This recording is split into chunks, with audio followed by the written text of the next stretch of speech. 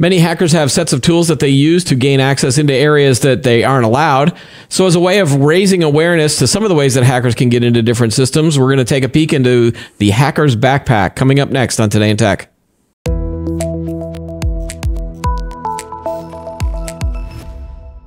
Hi, everyone. Welcome to Today in Tech. I am Keith Shaw. Joining me in studio is Etay Maor. He is an adjunct professor of cybersecurity at Boston College and an industry-recognized cybersecurity researcher.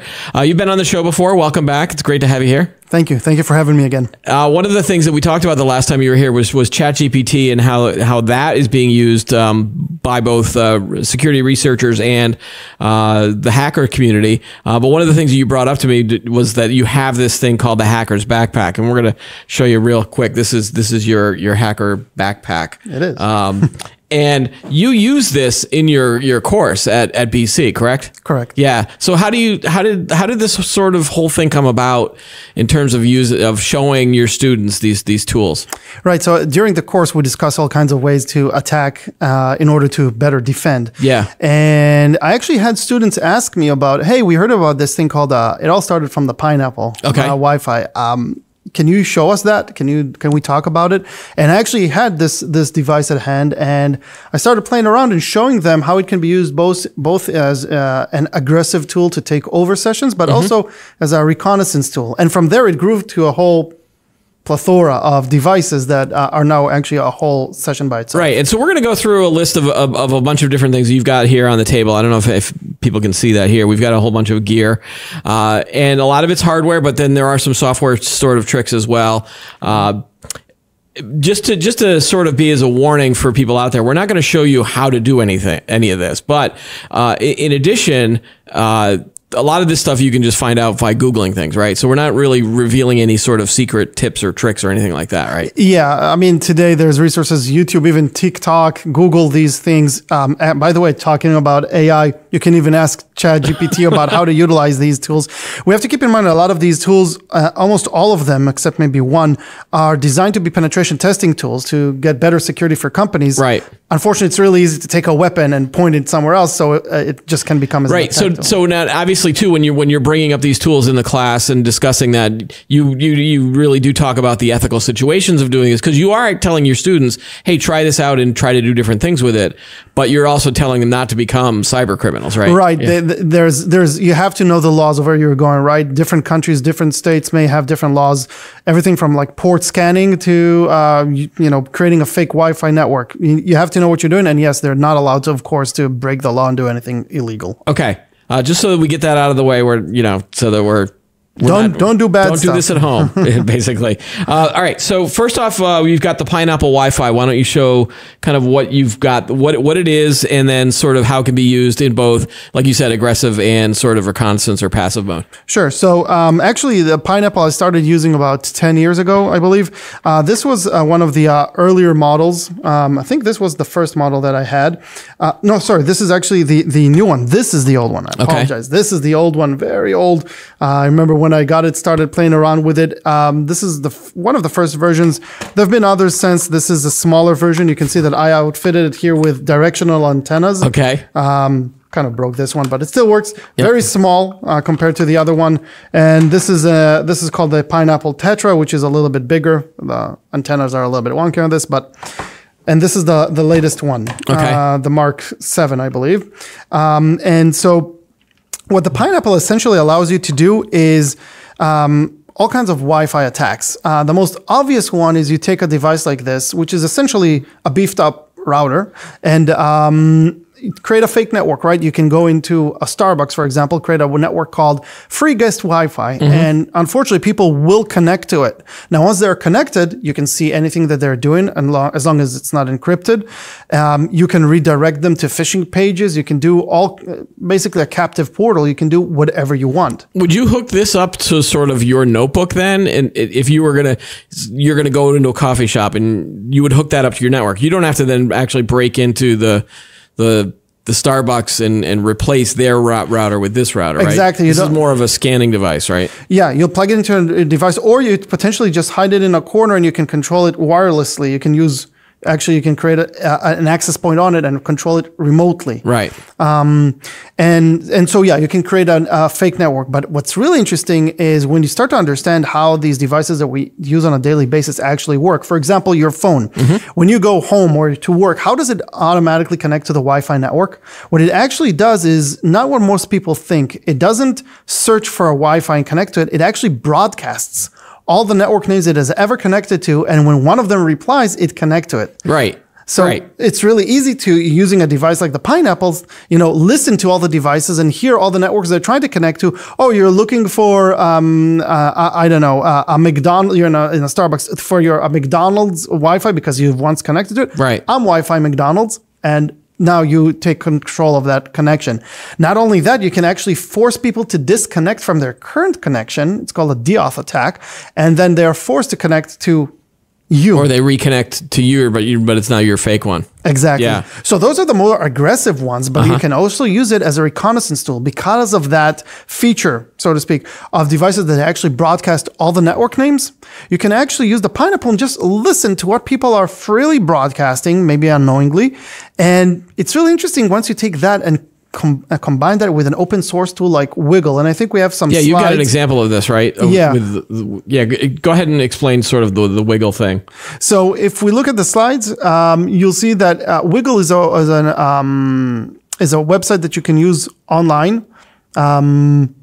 I'll just describe it for now. It's a website that you can use online, and it can actually identify the actual locations of wireless networks. So people go around scanning for networks. If we go up on the slides. Go up a few more slides. Go up more. Keep going. Going, and that's it. Okay, so that's the Pineapple. That's the Pineapple. So what you see here is that the next slide. What I did here is I scanned a group of people. This was agreed upon, and immediately I noticed one device that was of interest. If you click on it, we'll see through like the animation. Yep. So this is one device, right? It all has the same network card. And if you look at the network names that this device is trying to connect to, if you click again, you can immediately see all kinds of information. Like this person is a Sheraton frequent visitor, flies United and British Airways, because his device is telling me that that's what they connect to. Right. And that's not, I mean, it's cool, but not really cool. We'll keep going. Yeah, if we see what the next slide is, I identified that there are several wireless networks that were of interest. Actually, not the first one, but the other three. Yeah, Gray Lady, Wi-Fi, White Elephant, and Jared Coffin. Yeah, very weird wireless names, right? Yeah. So what I did then is I went on to Wiggle, which is this website that you can just type in the wireless network name. Yep. And if it has been scanned, you can see where it is physically. So if we take a look, you'll see that I looked for. So this first one was I think this was the Gray Lady, or no? No. This was the Jared Coffin or the Jared Coffin. Oh no, the White Elephant. White Elephant. Okay. Yeah, that's the first one, and you can see here that it's on Nantucket. Nantucket. So just Google it, and you'll see in the next slide that it's actually a pretty nice hotel. We go to the next one. Jared Coffin, right? And again, same location. And nice hotel, we can see in the next slide. And then there's Gray Lady, and when I search for it, it's actually it comes up on the Cape. Yep.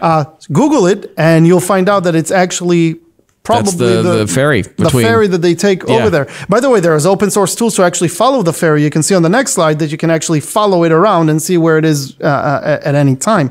So you take a device like this and use it like a Pineapple and use it just as a reconnaissance tool. There's so much you can tell about people, find out where they live, where they go to, habits, stuff like that. Right. So what was interesting is that before we started recording this, you took us some stuff off of my phone. Like I showed you all of the Wi-Fi networks that this phone had connected to, and not even this particular phone, but this was all of, like, because again, when you transfer phones from an old iPhone to a new one, it takes all of that data over. Like I had old Wi-Fi networks that I don't even use anymore, and there were listings of old places I used to work. But you could, if you were scanning, if I was in the same Starbucks as you, and you could see all of this, you could start typing in some of these unique names, and you could narrow it down. You would basically be able to figure out where I live, or at least where this person or lives, use it for social engineering. You mentioned one place that you don't know no longer work at, right? I can, hey, this is James from, you might not remember him, the IT guy from wherever. Yeah. Start a social engineering. Yeah. It gives the attacker a lot of information that maybe they shouldn't have. Well, that's the interesting part too, is that you were telling me that if you're naming a Wi-Fi network, you should name it the most generic Wi-Fi network imaginable, which is counterintuitive because when we tell people about passwords, we say, give it a unique password that no one else can guess or anything like that. But for a Wi-Fi network, you should make it as generic as possible. And the reason why is because of this whole wiggle thing, right? Yeah, I mean, think about it. Like, how many network names are there? It's called home or my internet. However, if you name your network name my home at blah blah blah blah blah and a number and an exclamation mark, you're unique, which makes you stand out, which makes it very easy to identify where you are. Right. So, yeah, but you shouldn't leave it as the default either, like Netgear or anything like that, because there are hacking things that there are backdoors into those types of things. So you should rename it, but just rename it like house or home. Yeah, something like that. Yeah, definitely. Always take care of the default settings. Change the password of the default settings, of course. Yeah, definitely. Yeah. So that's with the Pineapple. Of course, there's a lot of other things you can do with it. There's a lot of stuff you can install on it, but on the basic level, that's what it is. One thing that I mentioned as part of it is something called deauth, right? Which is an attack where you can disconnect everybody. And there's actually a tool that can do just that. This thing is like a $25 tool. Yeah. Do you have a slide on this one that shows that one too? Yeah, actually we do. There you go. So that's the deauth. Deauthor. And what it basically does is it scans for network, and you can just sort of DDoS it. You can just overload it and take it down. Okay. And I can say, well, who cares if you take down a router? The Starbucks Wi-Fi or the McDonald's one. Yeah, it's not really malicious. Well, you have to start thinking about how do we use Wi-Fi's. For example, I can tell you from my home, I use, without naming the specific company, I use a security tool, and it's all wireless. So I actually took this device, and with my phone, I looked at the camera, that my home security camera. I started the attack, the camera paused, just like, the Hollywood disappearing from the elevator trick where somebody walks by. exact same thing. But I beat a $1,000 security system with a $25 gadget that I got from Amazon. So that's one thing. So let's say, all right, I'm gonna get another example. So let's say I'm in my house and the neighbors next door are having a really loud party, and and they're playing music off of their Wi-Fi or Bluetooth or anything like that. Like, I could then go in and basically shut down their Wi-Fi because I would know it because of the Pineapple. Yeah, and then I could shut it down with the deauth. Yeah, not that I would ever do that to my neighbors. And don't do it. It's maybe as illegal as playing loud music at certain times. But yeah, by the way, you don't have to know their name, their network name. It'll scan. Maybe you can find it, but if not, you can do kind of like a broad spectrum kind of attack and just go wild on anything. I do have another example. How would you use that in sort of a good way, penetration testing way, or anything like that? Could it be used for quote unquote good? So potentially, you could use this to test like your routers if they are immune to these flooding attacks and making sure that nobody can, or even just scanning to see if someone has set up an illegal router in your company, or if you can use this. Like you can use a Pineapple for stuff like this, and of course some more advanced capabilities are probably more in the government area of things. For those who thought of using this maliciously, could potentially triage and identify where you're doing this from. So again, don't do stuff like this illegal. Is it legal for you to sort of own this? Okay. It is. These are not illegal devices by any means. All these devices are, even the ones that are really malicious that we'll show towards the end, are all legal. Okay. I had an incident where my daughter and I went ice skating, and she fell and hurt her arm, and I told her it's nothing, but she wanted to hear it from somebody else by waiting 4 hours before that. So we went to a local hospital here. Okay. We go into the x-ray room, and she's like, "Daddy, stay with me." And being the good father that I am, I said, "No, I told you that's nothing. I'm going to wait outside." I go outside, and as the good father that I am, caring for my daughter, what do? I scan for wireless networks. And I have a slide here. You can see that I looked into wireless networks at the hospital, and one of them came up as DXD100. Yeah, A54. Yeah, that one. No idea what that is. Googled it. It's one of their MRI machines, mobile MRI machines. Now, potentially at that point, if you want to cause a mass in a hospital, you just start attacking it and take down that wireless connection. Again, don't do it. It's illegal. I'm just saying, we're taking for granted a lot of the devices around us without maybe perhaps understanding some of their vulnerabilities and how easily they can be attacked, not by sophisticated tools. How could the hospital sort of prepare for could it just say not to broadcast it or change? Like how do First and foremost, what does a hospital do so that it can't be found? First of all, don't name the wireless network on the device. Don't tell me what it is just by me identifying the wireless network. It's it's like at home you set up your security system and you say name that wireless security system. Probably not a good idea. I would start with that. Okay. All right. So the next thing you want to show us are some USB devices that you have. You want to go through? Obviously, show me a regular USB device, right? So just like that. This is a regular USB dongle that everybody uses. If I take this apart and if we look inside, you'll see that this is just. There's like nothing in here. There's a memory, right, and a control chip. This is what a normal device looks like. What we have here is something that I think some people may know, called in the original packaging from Hack 5, called a rubber ducky. Okay. Which looks exactly like the same. Yeah. But if you open it up, you'll see that what it is actually it's actually more like a computer, right? There's like a CPU control chip, and this is sort of like the hard drive. See the memory built in. What this device does, once you plug it into a computer, it's like giving hands-on keyboard to the attacker, because you put a script on here and you can tell the computer, okay, connect to my command and control center or download something to this computer, whatever it is. And unfortunately, these are very easy to use, right? Once you program it, and by the way, I asked, again, going back to AI, I asked ChatGPT to write me scripts for this, and it did, which was really nice of it. So you don't even have to know the syntax. You just do something like this, and it knows the syntax for it. And I mean, people can use it for all kinds of attacks. And so what they're doing is they're combining this with social engineering attacks. Like, so they're taking devices like this and they're just kind of leaving them out in a parking lot or some very famous incidents. I've seen some things in offices where people will go to like a trade show and they'll get all of these USB sticks that have, photos and press releases and things like that. And then once we were done using them, we would just kind of pass them out to the people at work. But you could just sort of throw that one in there too. And as they're plugging it in, boom, now you've got access to their, like, do you think that a lot of employees have been sort of trained on that? Like, don't touch anything that's not yours type of a thing. But is that still happening out there? Like, you think that type of a trick can still work? Just take a Sharpie and write on the USB salaries or private pictures and... there you go. Yep. Yeah, I think these things can still work. Again, these are not like the common things that you see like phishing and malware, because they all require proximity to the target and some interaction with the target, which is a little bit more risky for the attacker. Yeah. But people should be aware of it. If we move from the rubber ducky to something very similar, is this USB cable that looks? I should probably mark it with red, not with blue, so that it's bad. Yeah, it's bad right now. It's blue. It looks okay. So this is essentially the same thing, but in a cable. So actually, all the bad stuff is in here. Once you plug it into a computer, I can send a Bluetooth signal and make it run a bad script that's in here. Yep. Which again goes to, when you're in an airport and you're charging your phone in a free charging station, do you know what the end of the cable is connected to? Be careful with that.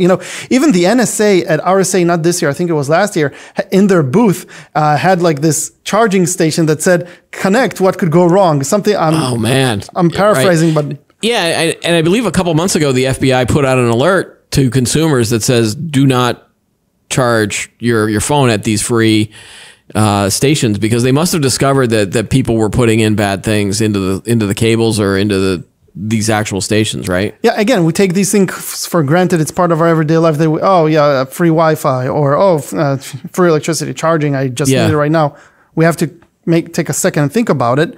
And you mentioned before the USB, right? Somebody drops it in the parking lot, somebody drops it in an office and plug it in. You have to be careful, because there are even worse types of USBs. Yeah. Okay. So we went from sort of the benign, I don't want to say benign, but common to now. You keep this in a case for a particular reason. Yeah. Right? This is like, in the movies when you see the crazy animal, the crazy person come rolling in the cage. Okay. So what is this one called? This is called the USB killer. Okay. Oh, and, wow. Okay. I think we also have some slides around this. It has been used in the past, in some attacks. Yeah, this is actually the newer version. Okay. But you can see here, if we do one more click, some headlines of people who have actually used it to destroy equipment. So what this device is, Once you plug it into a device, it fries it. I mean, if you keep it plugged in for too long, and you can find YouTube videos of people who did this, it will actually, you'll see fire actually coming out of your device. It shoots the electricity back into the device you're plugging it in and fries it. Now, okay, now you're gonna sort of demonstrate it, but not really, because it's not a real computer. Well, it is a real computer, but you're not actually frying it. Yeah, so I'm using this protective shield to make sure that I don't kill this little computer. Okay. Hopefully, I'm not going to electrocute myself. If it is, better rating. We'll edit it out in then. So I'm plugging it in now. As soon as it's plugged in, you can see the red light. Yep. At this point, the computer would have been fried. The motherboard would have been fried. It doesn't. Because you've got but because you've got the shield on it right now. Yes. Yeah. So it's protecting. It doesn't, for example, I wouldn't use it as something to delete all the files, right? It's not something to dispose of information, but it will fry the motherboard. Now, let me show you here. I'm going to touch these two wires together. Just be careful. Yeah, they're already touching me. I shouldn't touch both of them at the same time. It's a little bit tricky. How about, can you give me a hand? Just hold the computer here. Yeah, okay. That's it. I hope we can see it. Okay, so if I touch these. Oh, boy. There we go. These two wires together, where are they? It's hard to see with the black background. There you go. Ah, wow. Yeah. So that's what it's trying to do. It's trying to fry this device. And if we actually take a look at what it looks like on the inside, and I'll try to do it without, I'll open this up just to show you the difference, because we've seen the other ones. And this is one of those things where people could just search for this online, and they don't have to go to the dark web or anything like that. They just Google it. KillerUSB.com, if I remember correctly. Wow. Just capacitors, right? So it takes the electricity, stores it, and then gives it back in an order of magnitude more. So it fries the device.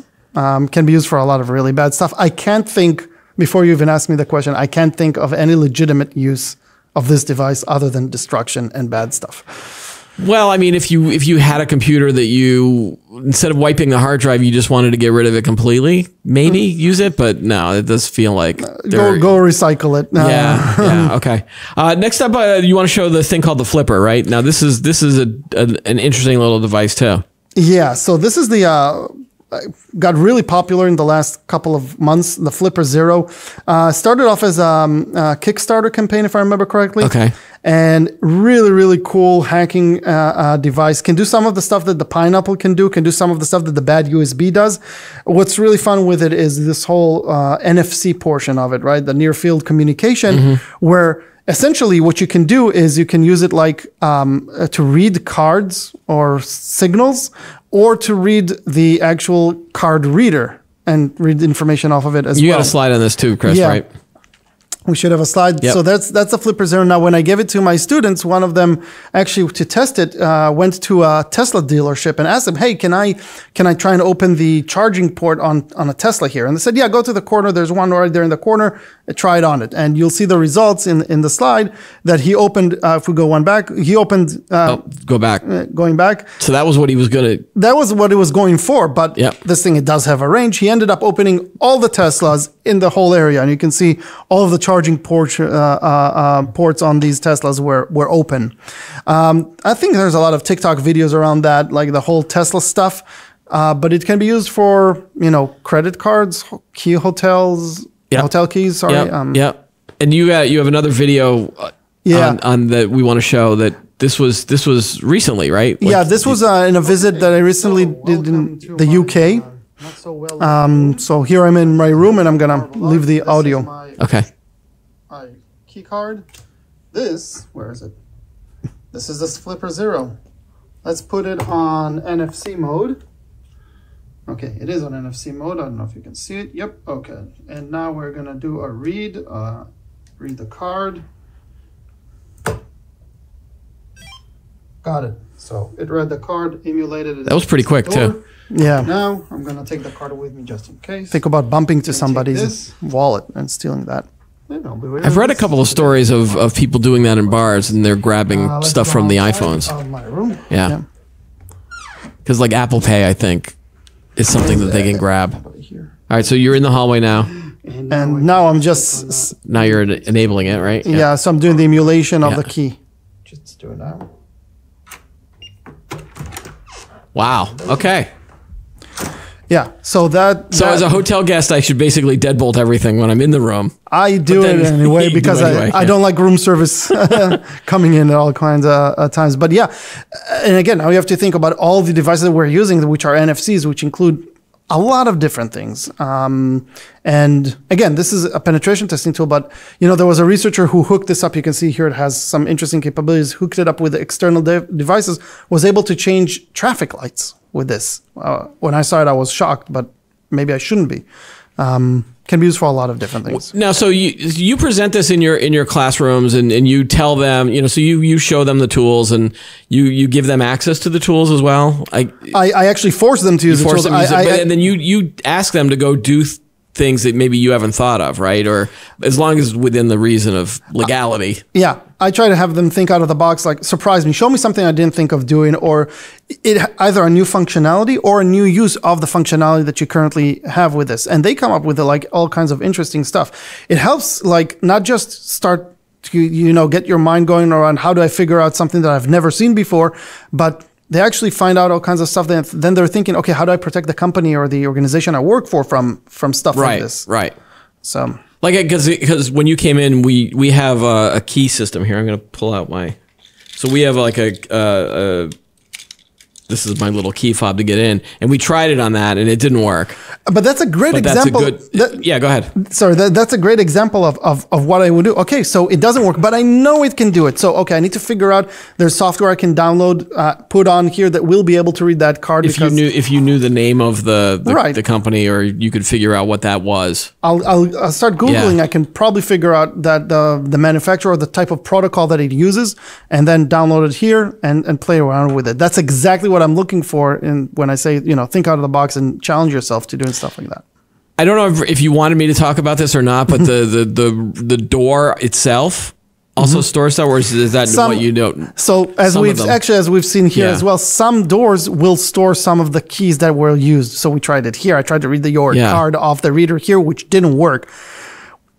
Some doors I've tried in the past did store the last 10 keys in those. So potentially if somebody used the master key, you could read it off of there and use it. Yeah. So you could, and is the master key something like you figured out at the hotel that they don't have individual keys for each room. They have a master key that can open all the doors, and you could figure out a way, if you could get one of those, then you could use that, and then boom, you have a master key for every room. Yeah. So again, deadbolt your. I don't even know if I'm going to stay in a hotel at this point. Just sit there in the other. But again, if someone wanted to break into my room, again, you could just put the orange hat on and the vest and sort of use social engineering types of skills to sort of get in. I mean, we have more devices here like the Hacker 1RF. We can use radio frequencies and all kinds of interesting stuff to attack cars and everything. But ultimately, I completely agree with you. Hard hat, orange vest, some confidence. And unfortunately, you can probably get into places you shouldn't go.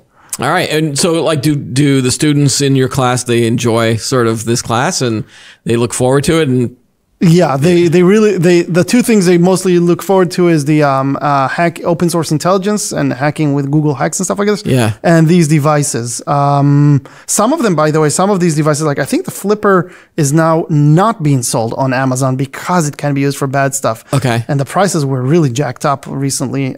So they're very excited to have, stuff like this and be able to. Yeah, like how affordable are all of these things? So, for example, the author is like $25. This is probably the most expensive, the Hacker one, because I also have an extra add-on this screen on it. This was about $250 plus $250. The Flipper, when I bought it, was $170. I heard it's going for close to $400.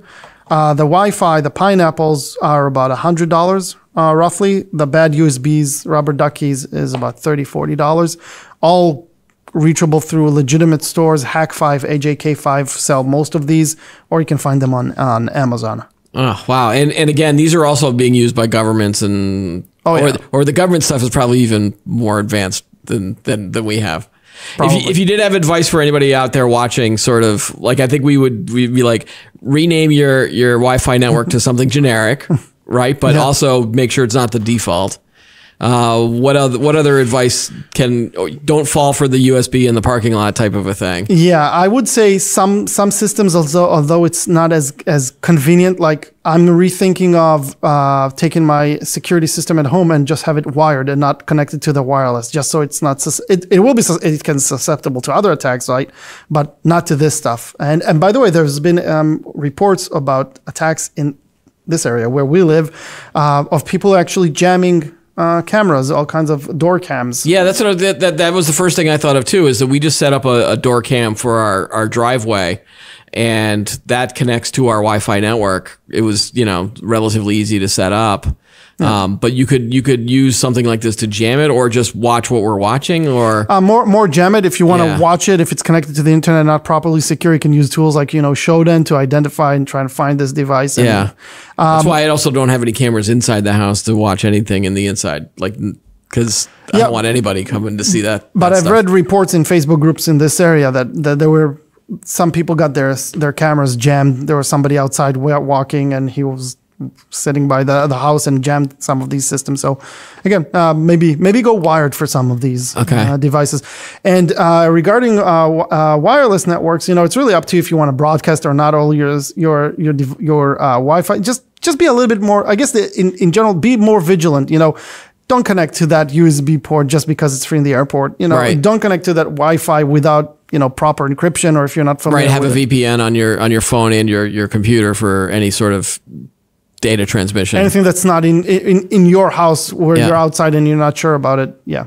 All right, Etay, thanks again for coming in. This is fascinating stuff. I'm sure we'll have you back for all sorts of other security things. I'll come back. Probably I'll try to get that fob and get myself in here. Well, one of the things, like you were talking about the car stuff too. Yeah. I've got a car that can unlock the doors, and I was going to have you come out to the parking lot and try it with mine, but then you said, well, wait, that might not be a good idea. Tell that story real quick, and then we'll... So I use this device, the Hacker RF. You can capture actually the signal between the key and the car, and let's say somebody clicks to open it, you can capture it, and then when they're gone and they lock the door, you can replay that and open the car. I did that on my car, worked first time. Second time I did it, cars today, most of them have smart systems where they know, somebody's using the previous, because they jump frequencies, somebody's using the previous frequency, I'm being attacked, and my car actually completely shut down for 30 minutes. You couldn't do anything with it because it figured it's under an attack. So the next time I have you in, I'll drive in with my older car, because that was a 2010. I probably wasn't around. Well, that probably wasn't around in 2010. Maybe it was. I don't know. I can wait for 30 minutes, I guess. All right. Thanks again. No problem. All right. That's all the time we have for today's episode. Don't forget to like the video, subscribe to the channel, and add any comments that you have in the space below. Join us every week for new episodes of Today in Tech. I'm Keith Shaw. Thanks for watching.